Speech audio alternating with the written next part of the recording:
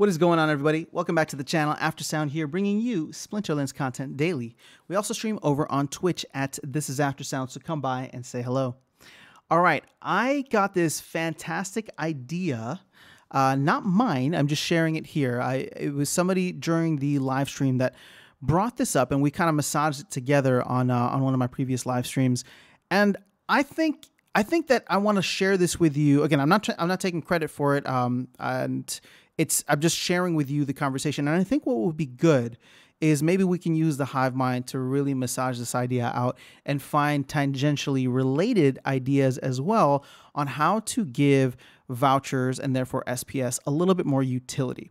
I think what's great about this community is everybody's very vocal and the ideas just are out there. There's a lot of very creative people, very technically focused people. And the thing is, the team is very open to listening, and they have the whole feedback.splinterlands.com. So my goal with this video is to use the hive mind and the community that we have on this channel and see what types of ideas can we come up with that we can maybe massage to make a little bit so that it makes the most sense, right? It's one of those things where you don't want too many cooks in the kitchen, but at the same time, 2 minds are better than 1, 3 minds are better than 2. So if we're able to look at it from that perspective, then hopefully we'll be able to find certain areas. And the thing is, I know, and I shouldn't say I know, but I'm very confident that the team is thinking through a lot of these things too. But sometimes you just get great ideas from the outside, people who aren't in the day-to-day that I'm sure Yabamat, Aggie, and Hardpoint are. So that's why I'm trying to create this video. Now, the main thing that I wanted to talk about in the video, and the idea, which we'll get to right now, is a use case for vouchers to essentially recharge your ECR every single day back to 100%. So there's been talk about having, that you could do this with staked SPS, and the more SPS you have staked, you get higher, like a higher recharge rate or something. And I think that that's a great idea too, but that kind of leaves out the vouchers. And I think the vouchers are the extension of SPS, and the team wanted it so that if you didn't want the benefits of staking SPS, right? Like you wanted to be able to sell and transact with the benefits of staking SPS, then you could do so with the voucher. So which is why I'm leaning towards the vouchers. Now, the basic idea here that we were able to massage out is taking a voucher and then essentially using it or burning it in order to get your ECR back up to 100%. And maybe you put a limit on this, maybe you don't. I think maybe you don't. And so essentially you could use it as much as you wanted, as many times per day as you wanted.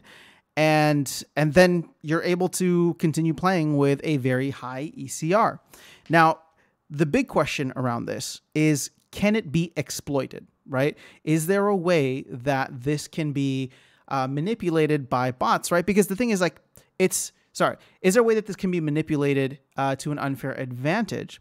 And the thing is, it isn't that bots are bad. It's just that bots will, people will find a problem, and then they're able to scale up the problem and the exploit using bots.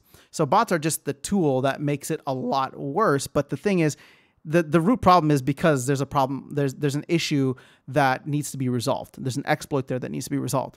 So when thinking through this, I didn't come up with anything, and people in the stream didn't, but I please be very, very critical and constructive about if there's something that you see with this. Because the thing is, for me, at the end of the day, if bots are going to spend their vouchers or use up vouchers, I should say, in order to get their ECRs back to 100%, they're part of the economy. I mean, yes, the ECR is going to start to eat up a lot more, and the bots will become essentially more productive. But at the same time, they will also make staking SPS or holding vouchers way more valuable. Now, it doesn't need to necessarily be one voucher. It could be like half a voucher or whatever. And, we've heard about this upcoming voucher store, which, I don't know. There's no time frame on when it'll be, but they've been talking about it for a couple of months so far. So I'm hoping that there will be cool little things like this that would add utility. But for me, it adds so much to the game economy, or maybe not the game economy. Well, no, it really is the game economy because it's a broader overall thing, especially if vouchers are going to be used for other places. Now, one of the big criticisms that came up, or somebody that called it out, was just saying, well, all these like large accounts that have, you know, 1 million SPS staked and are getting airdropped tons of vouchers per day, they're just going to go and spend that on their bots. Like they get it super easy. And and the thing is, you're absolutely right. But then that makes vouchers so much more valuable, because now when you have a voucher and you're not spending it on your bot, but maybe you're only spending it on yourself, that just raises the value of vouchers so much. And then if you want to stop paying for vouchers to do this, then you start buying SPS and you start staking SPS, right? So now all of a sudden, you know, people are either thinking long-term, or maybe you just want it as a one-off thing, right? This is kind of the beauty of it, because then people can interact with it however they want, right? If you know that you're a long-term player and you want to be able to reset your ECR on your own, well, then you start working towards getting enough SPS and staking enough SPS so that you're getting 1 voucher or 2 vouchers, however many vouchers you need per X amount of time that you're going to be using these, right? So like I said, to me, it just adds so much value. And I feel like there's probably a ton of other ideas out there and use cases for vouchers where this could make a lot of sense. Now, the team mentioned something about airdrop potions, but you know, that was mentioned all the way back like a couple of months ago, and we haven't really heard anything since. That could still come into play, but we don't really have a framework for what that would look like. If I had to guess, it would be something along the lines of, you could buy an airdrop potion and then use that when opening a pack, and it will increase your chance of getting one of the airdrop cards rather than the legendary cards that came within or came with the base set of Splinterlands. But again, you know, what's the utility of that? If you only want the airdrop cards, right?